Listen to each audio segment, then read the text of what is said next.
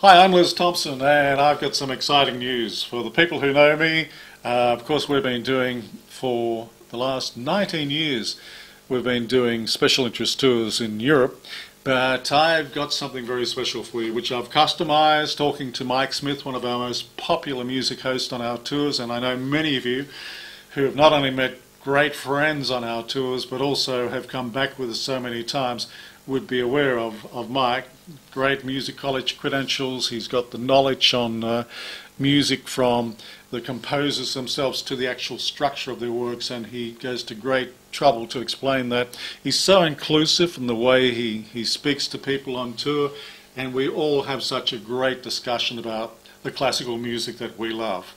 And of course, even the composers that we're not too keen on, they come up into conversation, and that makes for a very lively conversation, doesn't it? Mike in particular has been in classical music radio for so many years as well, in both management and on the air.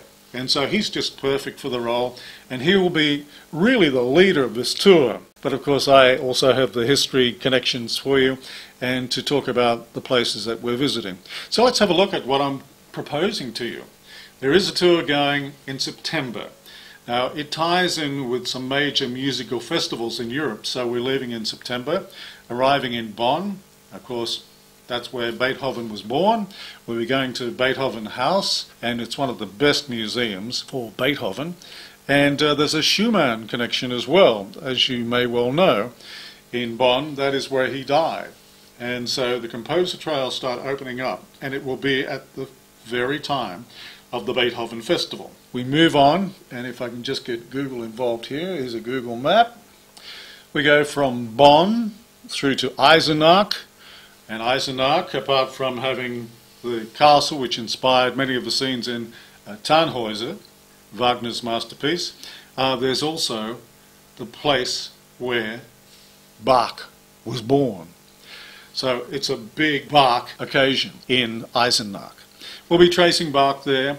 We'll also be moving on then, another Google map, thank you very much Mr. Google, moving on to Leipzig. And I know some of you will say, well, that's certainly a Bach trail. It certainly is. And apart from Bach, there are many musical trails in Leipzig. Richard Wagner was born there. There's Robert and Clara Schumann lived there, and Mendelssohn. Now, Felix Mendelssohn has a festival devoted to him at that time of year in Leipzig.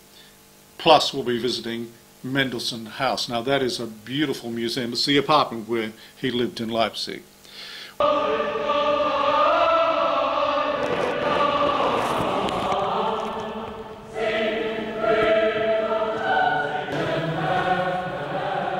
While we're in Leipzig, we're close enough now to go back into the Baroque again. We'll go to visit the Handel Museum, and that's at Halle, just a short drive from Leipzig. So we'll take you out there.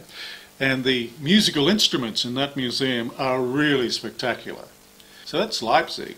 So after Leipzig, another map.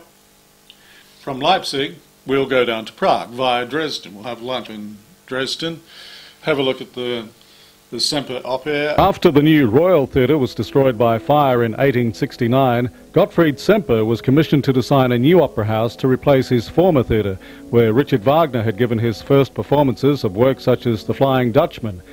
Dresden has many highlights, including this monumental mosaic made of 25,000 Meissen porcelain tiles, the 102-metre Procession of the Dukes, honouring 1,000 years of rule. The painting somehow survived the bombing raids of 1945. Very interesting place to visit, right on the what they call the balcony of Europe. Will overlook the Elbe River. Very pretty too.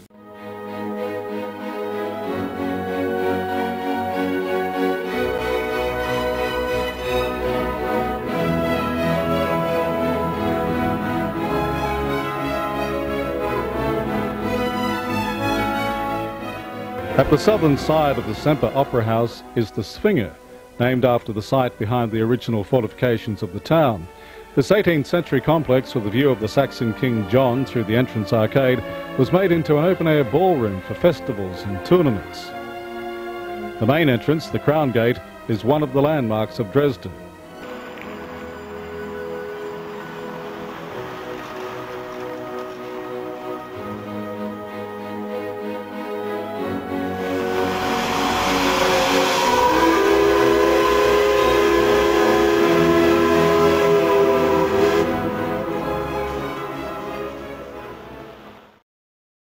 And then Prague.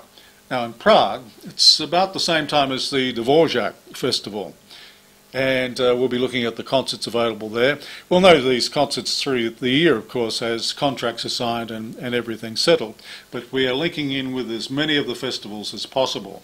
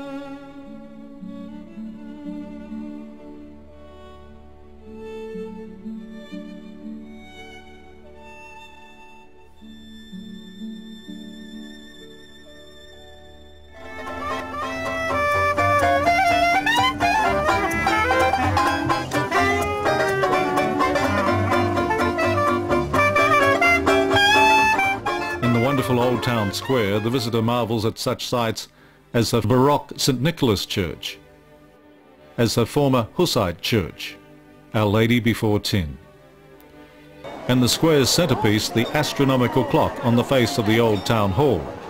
The clock dates from 1490, when it said the master clockmaker Hannes, who built it, was blinded so that he couldn't repeat his masterpiece. Hourly, the 12 apostles revolved through opened windows above this timeless piece of craftsmanship.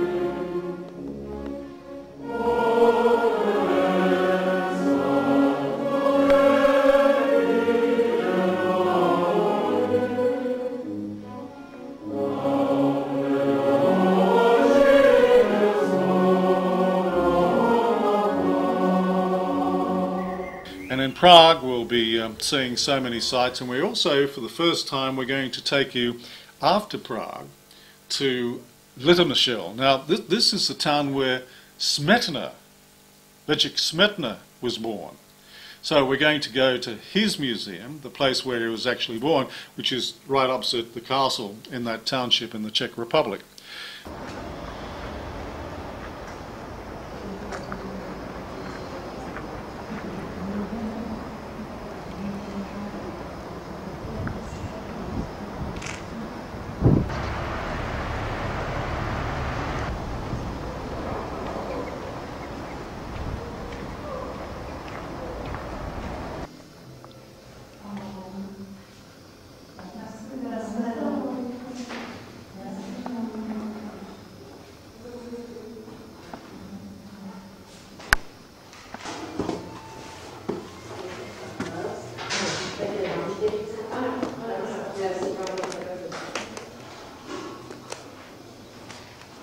And so we'll make a stop there, have lunch, and then head on to Vienna.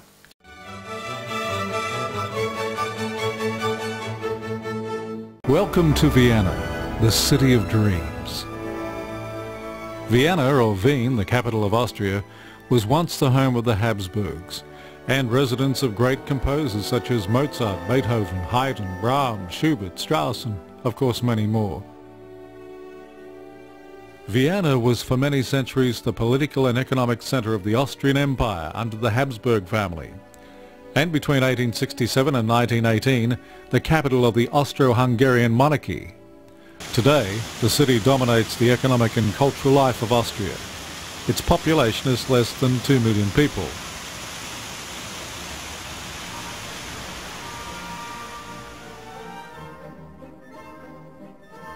The State Opera House, which was burned down in 1945, was rebuilt in 1955.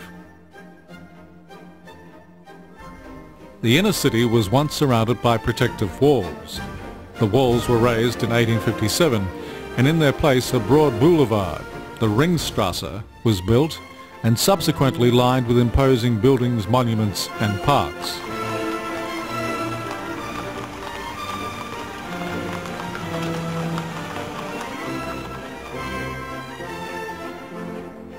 Vienna is a city of numerous museums and art galleries. Among the most prominent are the Albertina, the Museum of the 20th Century, Kunsthistorisches Art Museum, the Natural History Museum and the Museum of Fine Arts.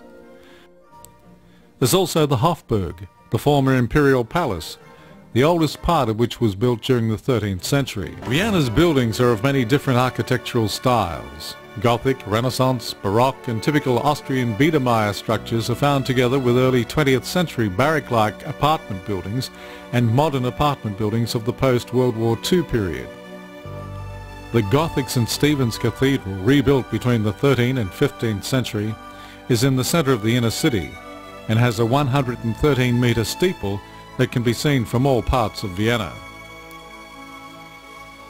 During the reign of Emperor Franz Joseph I, Vienna became a modern city and a capital of the Austro-Hungarian Empire. In the late 19th and early 20th centuries, Vienna was the centre of psychoanalysis under its originator, Sigmund Freud. One of the big attractions of Vienna is its music, and its music museums to some of the great composers. And in Vienna, well, we're back on all the trails again, aren't we? We've got so many trails to follow, including the very moving place, which is called Testament House, where Beethoven wrote his testament, revealing for the first time that he was deaf, and him of all people, with such a talent. It's very moving, but it's a really very nice, tiny apartment place, which we'll go in, have a look around, and then we'll go on to one of those great treasures of Vienna itself.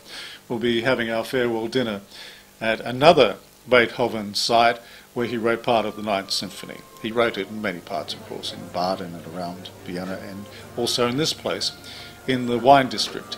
So that's just a general idea of what we're doing with this tour.